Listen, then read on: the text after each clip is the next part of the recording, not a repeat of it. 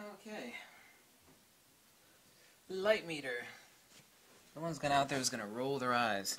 You know one thing I've never seen any of the top 20, and by that I mean people pimping gear, photography channels on YouTube, they never mention. A couple of them have even put it down, calling it like throwback, their exact words, throwback technology. Guess who said that one?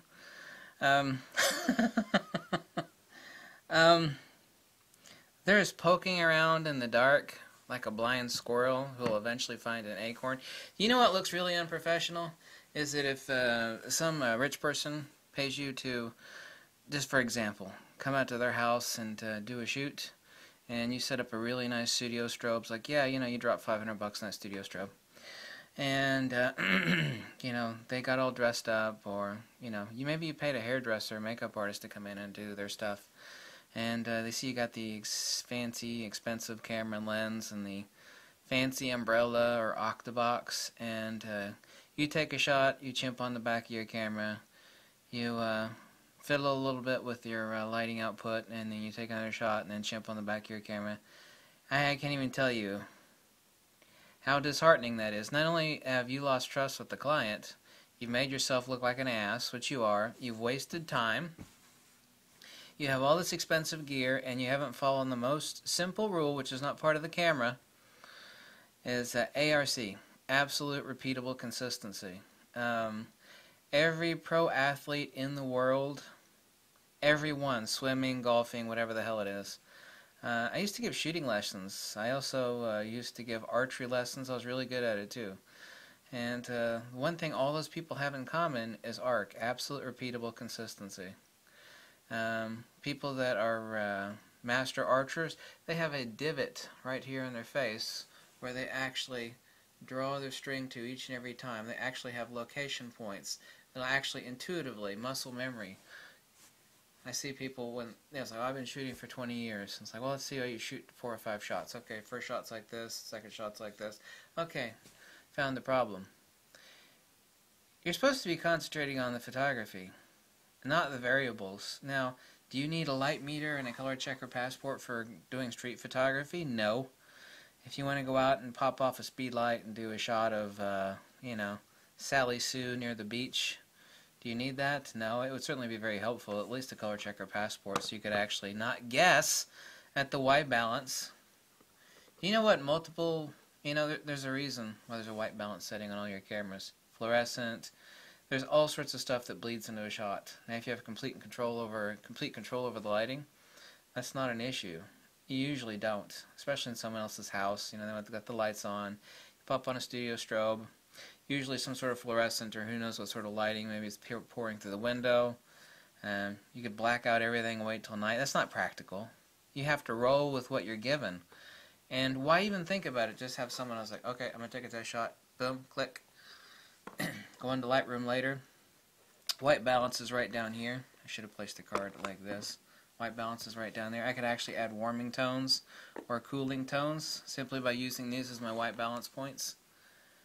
Why even think about that stuff? Why are you pissing? Not only are you pissing the client off, you're pissing time away. This silly little thing will save you so much time. It's unbelievable. You know what no professional photographer on earth can do, even with the histogram on their camera, is calculate lighting ratios. Layered lighting. You know, well, you know, I could look at the histogram on my camera. That's not only not your RAW file you're not looking at, which you should be shooting RAW anyway, you're looking at an embedded JPEG in your RAW file. That's not the actual RAW file itself. And you're only guessing, well, sure, I can look at my histogram. That actually tells me something. No, it doesn't tell you that. And can anybody meter, any camera out there meter for any sort of a speed light or strobe light? None of them can. I don't care what camera you got. Your goddamn camera can't meter strobe or speed light illumination. You know what else it can't do? It actually can't tell you lighting ratios. Like you got layered lighting, main light, fill light, background light.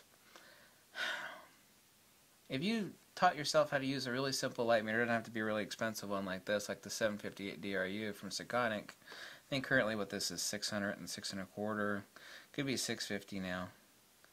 It also has a built-in spot meter. If you're going to be doing portraiture, I'm not talking about candid portraiture at a wedding. However, that's useful for that too. I mean, if you have any skills at all, I mean, it eliminates a tremendous amount of time. You show up to someone's house and you're not only going to piss your time away, you know, guessing what the white balance is at night in Lightroom. Why? Nobody's paying you to piss your time away. No client is going to, you can't bill your client for 3 hours of Lightroom guessing as opposed to 1 hour. It doesn't work that way. Maybe you could. They'd never hire you again. They'd never recommend you.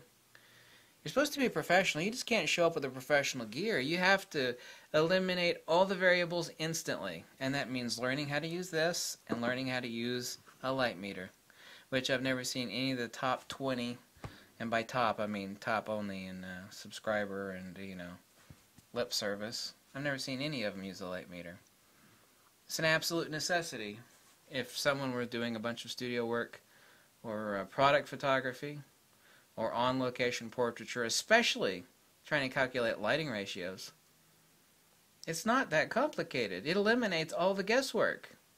Not only during the shoot for exposure and dynamic range and white balance, but at home on your computer. What the hell are these people thinking? You know, if you're just a beginner or intermediate shooter, that's not necessary. I'm not saying, you know, oh, if you enjoy photography and, you know, it's your pastime and hobby. You know, I'm not trying, because, you know, suck the fun out of something that makes you happy. I'm not trying to suck the fun out of anything that makes anybody happy. If you're going to start making money out of it, though, you know, time is money. And pissing your time away guessing. Absolute repeatable consistency. You have to be exactly like a professional athlete or swimmer, and there's no debating it. There is nobody that's going to debate this video. If you're going to debate it, then you're going to be debating it from the perspective of someone that's just enjoying it as a hobby. If you're doing advanced photography and you're getting paid, or you're doing it full-time, there's a difference between a professional photographer just getting paid and an actual expert photographer that actually knows how to control lighting. Supposedly both of them need to know how to correctly white balance out the shots that they're doing. However, most of them don't. They're chimping off the back of their camera. Your client's going to look at you like you're an asshole. Not only that, if it's a high-end client, they have a limited time. They're not going to put up with you dicking around, checking out, and chimping on the back of your camera. You know, you can calibrate this to your camera and calculate it out. I'll make 2 adjustments at max. All I need to do is look at the LCD screen once. Everything else, I just concentrate on, you know, the composition of the shot. I don't have to worry about white balance. I don't have to worry about dynamic range. All of that's conquered. All the variables, which are really important. I'm pretty sure that white balance is important, and I'm pretty sure that dynamic range is important. And I'm pretty sure that pissing away time, eliminating as much time as possible at night. You just pop your card in, you set your white balance across the board, apply to all.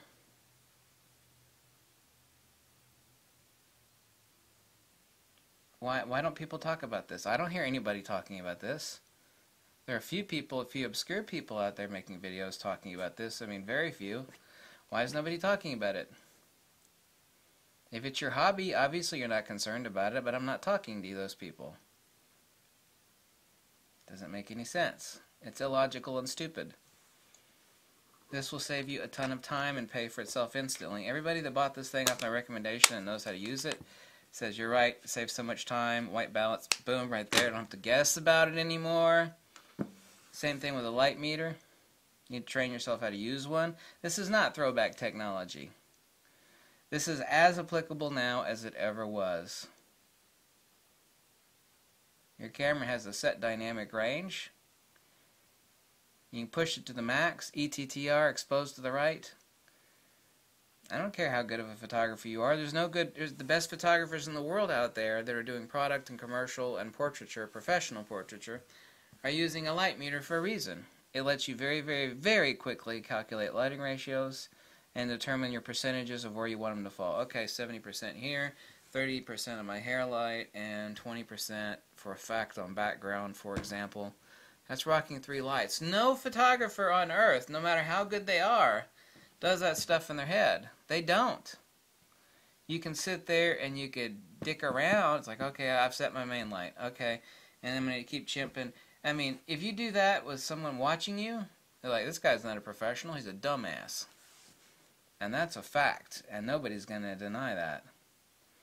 So, if you're going to start making money at it, or if you want to get serious, then get a color checker passport. If you want to get really serious and you start doing portraiture, commercial, product photography, get a light meter. I'm not recommending a light meter for someone that's just out doing hobbyist work. Obviously not.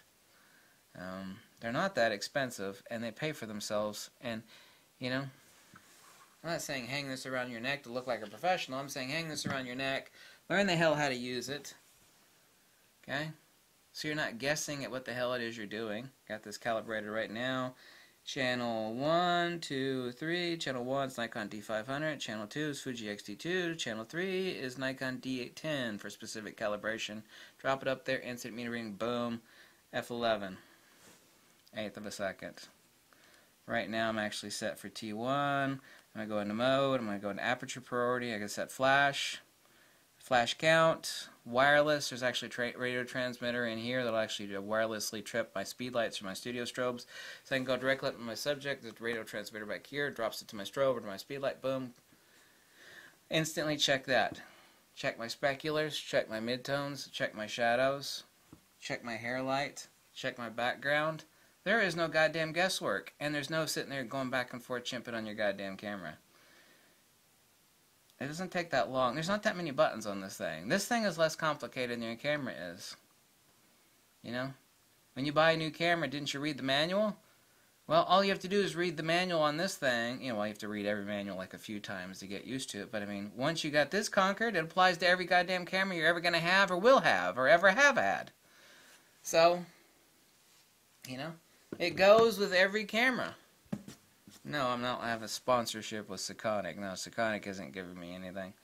Just think about absolute repeatable consistency so you can focus on the shot instead of like, well, you know, I'm going to chimp on this. I'm going to adjust this. I'm going to adjust it a little bit more. And you sit here at night. You're sitting here like an ape scratching your head. What's the correct white balance? This is what people do when they take a bunch of shots.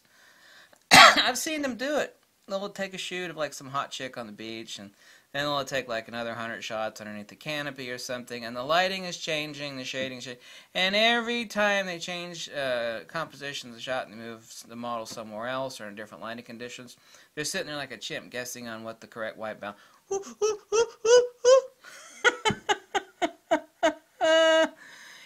You know I'm right, because I am right. Thank you so much for watching. If you like this video, drop a buck or two. Tell me to jump off a cliff. Just remember absolute repeatable consistency. A.R.C. A.R.C. Kind of like Noah's Ark, right? Except with a C. Thanks. Bye.